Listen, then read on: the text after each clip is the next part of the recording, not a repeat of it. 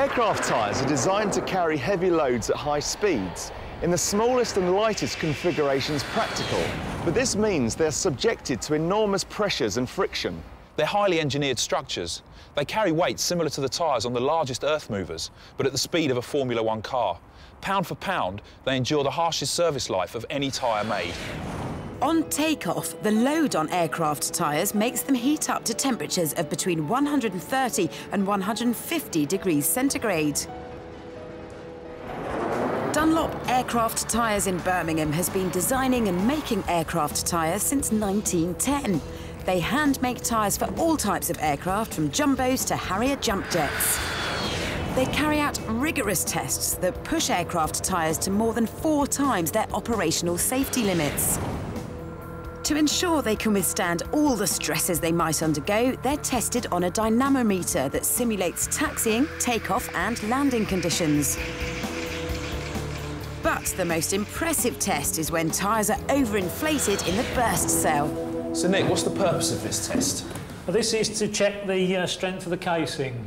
This particular tyre is off a Boeing 737. It's a main wheel tyre, and it's rated to 220 psi. Right, wow. So what we need to do, we need to get to 880 psi, and we'll probably go beyond that. We'll probably get to around about 1,000. And I assume we're putting air in here, are we? No, we can't use air. We have to use water. If we used air, the volume of air that would be generated in here would cause a tremendous bang, and it would probably destroy most of the surrounding buildings. The last time an aircraft tyre was overinflated with gas here at Dunlop was in the 1960s, and here's what's happened. It's never been done since.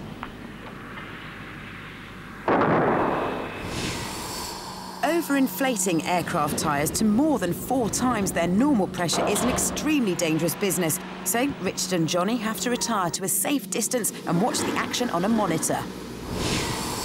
It takes nearly 10 minutes to fill the tyre to just its normal operating pressure of 220 psi.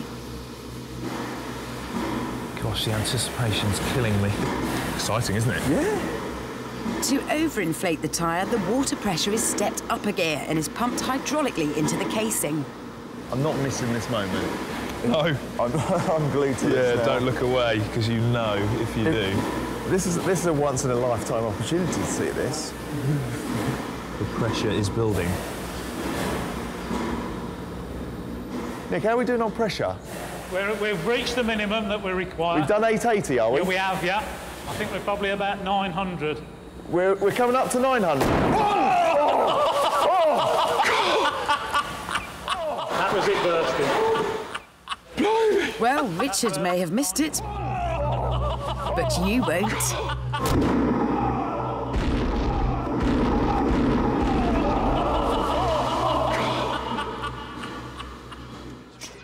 Nick, what pressure were we at? We're at 905 psi. 905? You'd like to go in?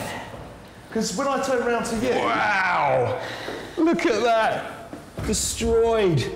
Yep. That's a typical burst that happens on cross-ply tyres.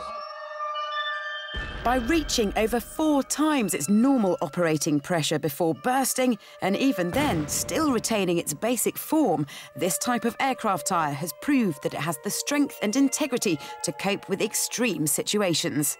Very reassuring in the event of an emergency landing. Is there any way we can fill one with custard? Oh, that would be a good idea, yes.